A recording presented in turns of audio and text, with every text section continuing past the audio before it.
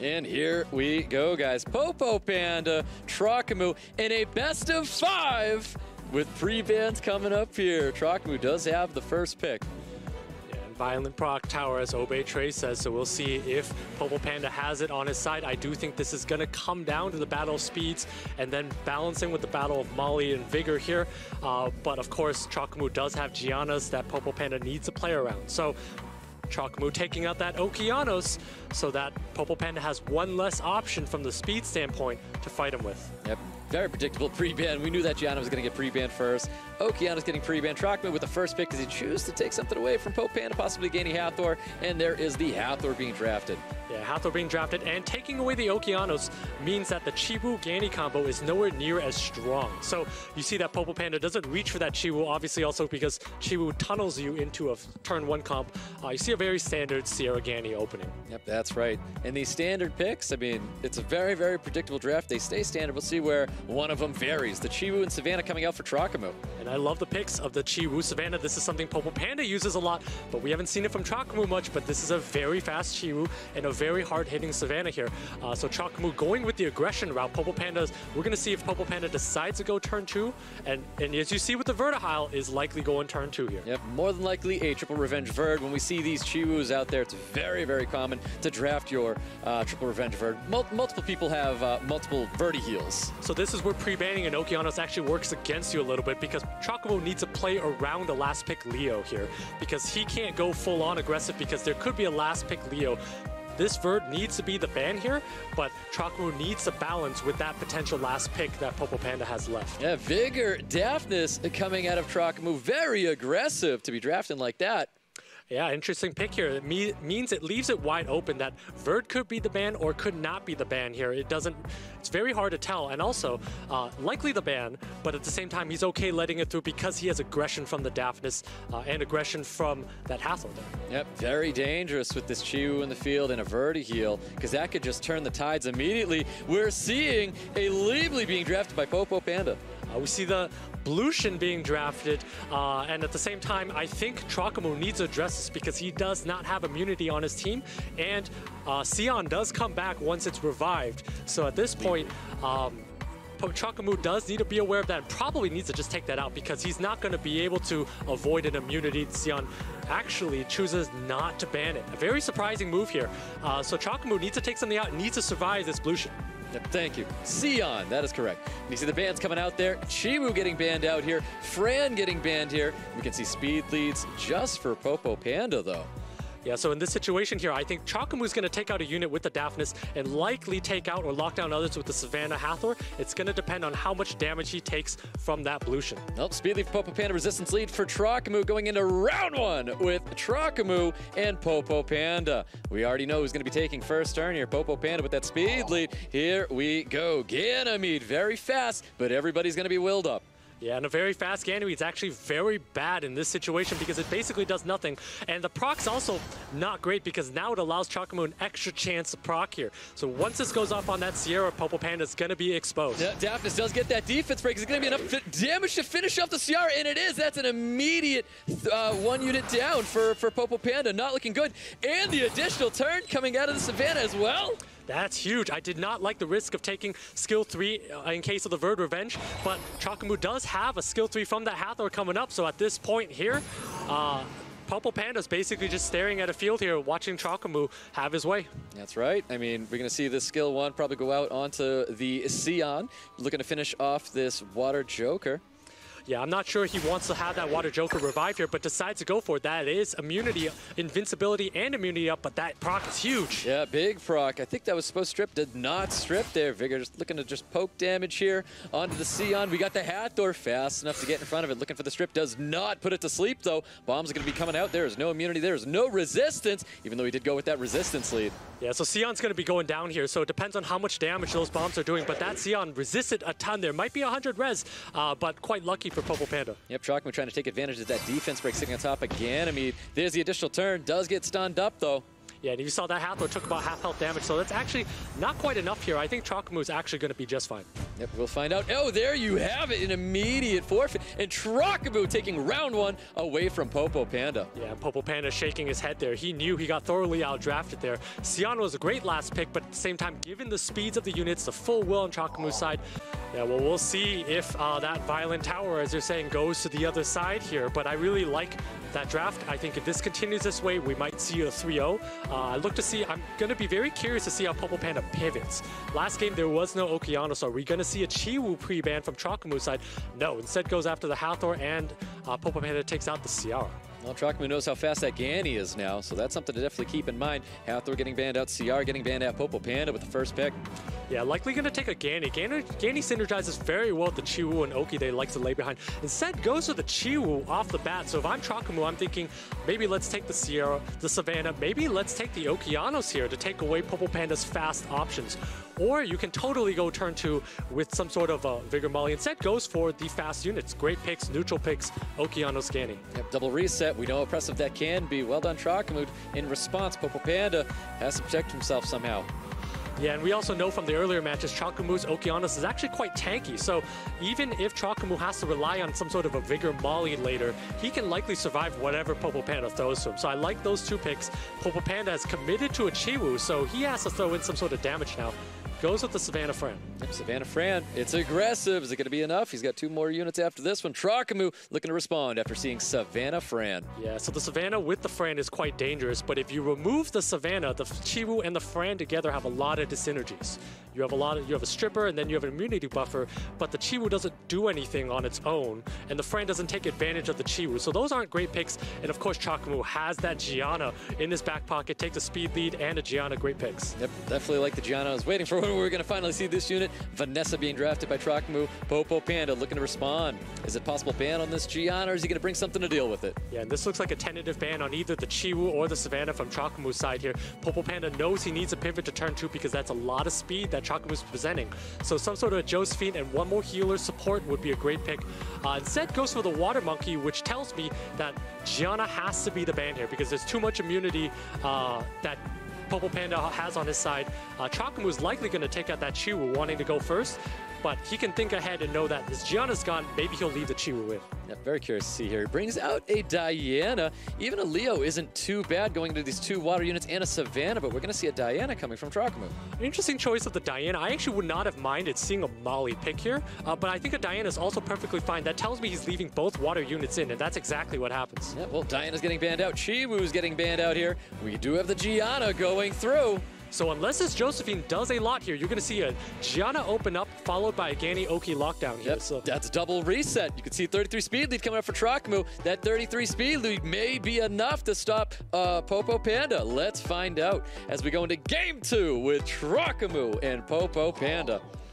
Yeah, and again, Popopanda being on full will is a huge disadvantage. Trokamoo does have Gani Oki lockdown, so this Josephine is going to need a proc.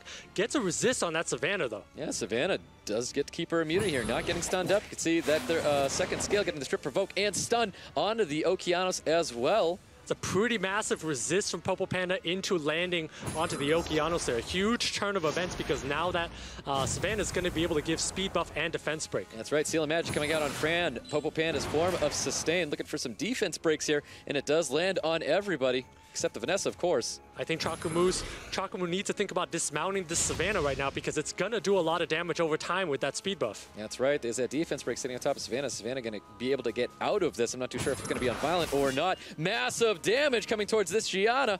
Now, he does have the passive of that Vanessa, and he can reventilate with the Scanny. And there's a skill 2 coming out from the Water Monkey, so that's going to be a lot of damage. The defense broken units everywhere on Trokamoo's side. Doesn't stun up the Ganymede, though. You can see the bomb's going to be coming out. Could put it on the Savannah now, because the reset did go on the Fran. I don't believe Fran has second skill up just yet. And Trokamoo needs to vent the Vanessa with the Gani so that he's going to be able to cycle with the Gianna to get the strips on. So Trokamoo is actually in a decent spot here, but needs to get the Savannah dismounted.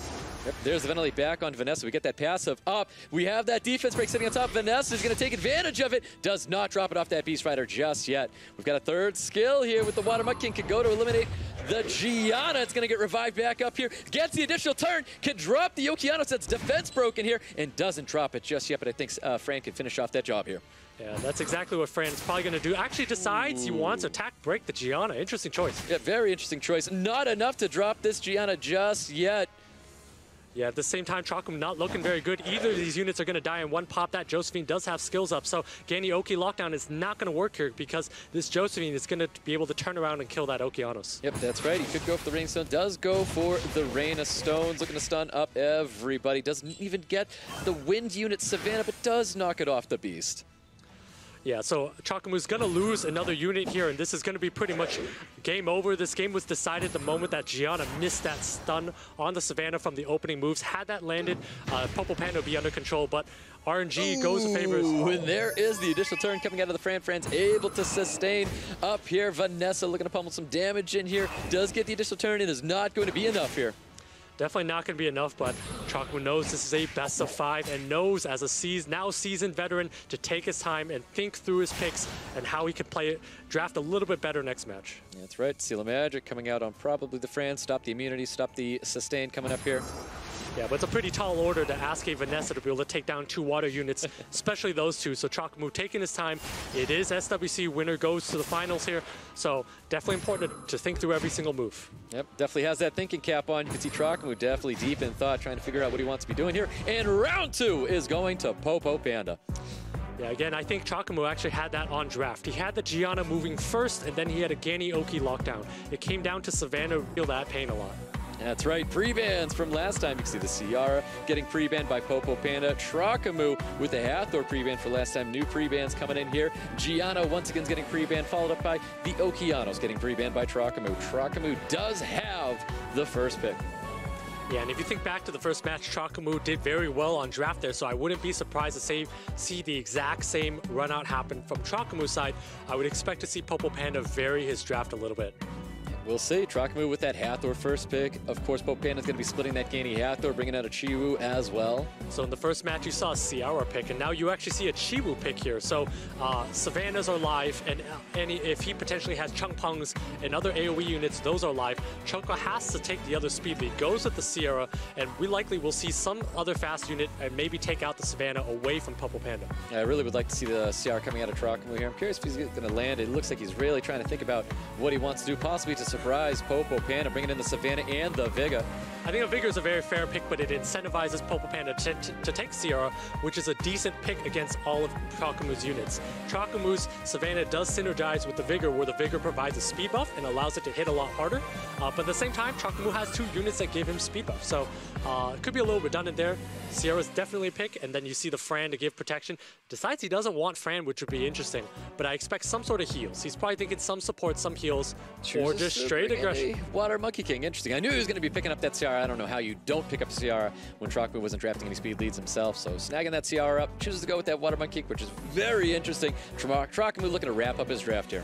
Yeah, Popopanda actually representing a very scary draft here. I think Trokamoo needs to ban out that Chiwu and just let Popopanda just resist a bit from Popopanda, or just kind of let things go beyond turn 1. He's going to be content to give up turn 1 because Popopanda is so highly invested in it. And there's the Fran coming out for Trokamoo. A lot of sustain on Trokamoo's side of the field, and the Diana getting locked in as well. Popopanda with 1/5 unit here. So Trokamoo is going to ban out that Chiwu here. It absolutely has to be banned out.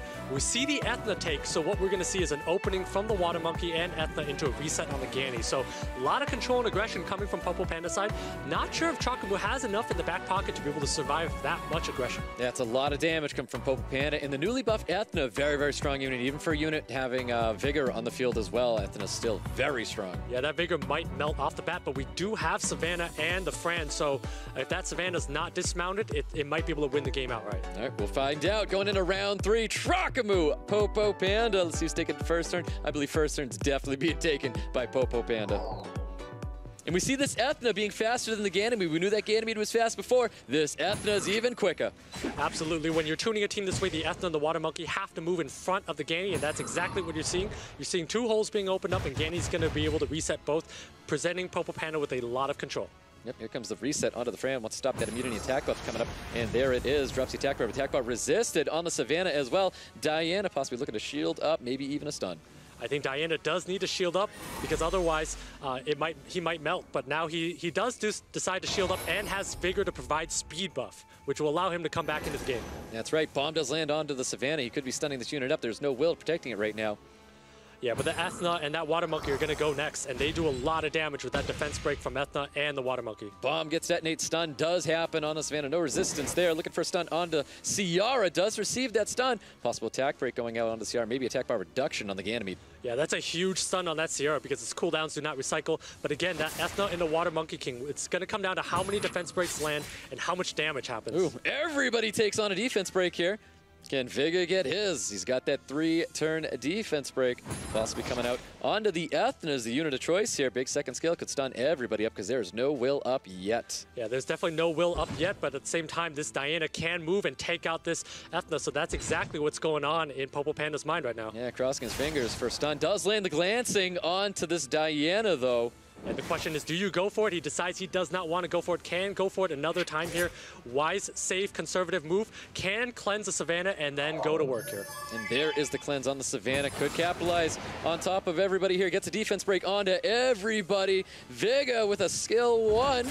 Onto the Water Monkey King, does get a heal block. And you're going to see Savannah move in front of every other unit on the team here. So Popopanda is going to lose a unit, if not 2, because Diana does a lot of damage and Savannah's going to take out another one. Yep, here we go. Diana looking to drop this Ethna. Finishes off that Ethna here because it's going to cycle back. Does it? Violent proc is going to be the question on everyone's mind right now. And it gets that additional turn. Not stunning up that Water Monkey King. And here we go. We're going to see more damage and another unit drop from Trokamoo going right after that Ciara. And here we go. He's going to concede right there. Trokamoo taking round 3 with that devastating Diana Violent proc. And you see Trokamoo using the cheeky stay in human form skill 2 on the Water Monkey and actually salute Popopanda's units did not do enough damage for the way he played, how aggressive he played, and ultimately that's why Trokamoo was able to come back. Once that Savannah came online, it was game over. Yep, that's right. Well, we've got game number 4. Trokamoo can win it out if he does take this round. He's got Gianna in his wheelhouse now. Definitely does have Gianna, which is huge. If you saw how game 2 went, if that same draft comes out, Trokamoo wins 85% of the time here, Resist being 15%. So we'll see if Popopanda decides to change up his strategy. Yep, smart. CR is a very smart ban. You don't want to let that CR Gianna through. Popopanda wants none of that, and the ban on Hathor does happen for Trokamoo as well. Yeah, so Popopanda took Chiwu first last time. I don't think he's going to take Chiwu first this time. Would be very surprised because Trokamoo would respond with the Gani Oki, which again makes it very challenging for Popopanda. Instead, he still goes with that Chiwu. I'd be surprised to see anything different. Yep, there's the double reset for Trokamoo. Can he land it? Can he hold off? Can he take this round 4? We'll find out. Very good drafts from Popopanda. I like this Josephine, and I like the Savannah coming from him. So Popopanda's decided to move the Josephine up 1 position in draft, which actually is quite a smart move here because he's able to basically, he's telling Trokamoo that he's going to let that Oki through, and he's going to be able to counter that a little bit earlier as opposed to later. Trokamoo not phased by this, goes with the Gianna, goes with the Changpeng. I would have actually liked to see a speed lead coming out of Trokamoo because he can have a flex 5th pick on what he wants to supplement his team with, because now without a speed lead, he's almost forced to take out this Chiwu. Well, we'll see. I mean, he could draft Vanessa. I'm not too sure if Vanessa is really going to be helping Popopanda. It does synergize really well with having that Savannah on the field. So curious if you might go with that, having another speed lead to lock in, because clearly a lot of control is coming from Trokamoo's side of the field. Yeah. So Trokamoo is banking on banning out that Chiwu a lot. Popopanda is going for turn 2 now. So takes the Fire Monkey, which we saw earlier. But at the same time, I think Trokamoo has the edge here. He has first turn initiative and can take turn 1 if he wants. So I wouldn't be surprised to see some sort of ban on Chiwu, take of Barbara. I was going to say, Barbara would be an excellent unit coming from Trokamoo. Or maybe some other pick, maybe even a speed lead of his own is fine, or some, I'm thinking either water or some other's speed of his own, or water's fine here. So Vigor's great, allows him to play back a little bit. When he does this though, it's signaling a ban likely on the Savannah, or likely on, it could even be the Josephine, and he could go off here, but yeah, Josephine Chiwu chooses to go for that Savannah, and Vigor's going to be the unit to be banned out here. No more sustain for Trokamoo. Keep that in mind, where Popopanda does have that Fran, he does have that Josephine, that's shields, that's healing. Popopanda does have a little bit safer of a draft. Can Trokamoo control with this double reset? We're going to find out, guys, as we go into round 4 with Popopanda and Trokamoo. Popopanda definitely taking first turn here. He's got that speed lead. He's got that Chiwu. Chiwu looking for a full strip attack, but pushback on Trokamoo and doesn't land a full strip. The Okeanos is still going to be remaining with his immunity. And actually, that Gianna resisted that pushback. So Gianna's going to move in front. Huge proc because he's able to turn the attack bar of the Gianna down. So quite lucky by Popopanda. And also, immunity attack buff makes it very hard for Oki skill 2 to go through. Ooh, looking for the reset onto the Josephine. Fire on water. Doesn't work as always. And here we go. Defense break onto the Gianna. Gianna was provoked. Forced to go right back to that Josephine. Gianna not looking good right now. Not healthy. Full strip coming out of Chung Pung right there. And the reset going on the Josephine. So great reset on that Josephine, and actually now Popopanda's going to eat a Gani Oki lockdown and a Gianna and a Chung Pung going on it. I think this is looking highly in the favor of Trokamoo here. He has that full control. Josephine is reset. There's nothing Popopanda can do but watch as his opportunity to go to the finals and $2,000 goes away. Well, let's find out if that's going to stand true. He's able to finish off that Josephine. Josephine's going to be gone here. Chung Pung coming in with a second skill, gets the additional turn as well, capitalizing off that defense break, sitting on top of this Fran, and we're going to see a skill 1 coming from Gianna onto the Fran, looking so good for Trokamoo. And Trokamoo's clapping excitedly. He knows he's got a trip to the finals here. Popopanda staring, knowing he's out. He knows it's over. Yep, there it is. Gets that additional turn, finishing off that Fran there. Double bomb does land on top of the Fire Monkey King. Looking so good. Trokamoo taking round 4, going to the final. And Trokamoo can't believe it. He's got his hand on his head. He's got his head on his desk. That was a lot of stress he went through, but such a well-drafted. He's praying right now, saying all kinds of prayers, but congratulations.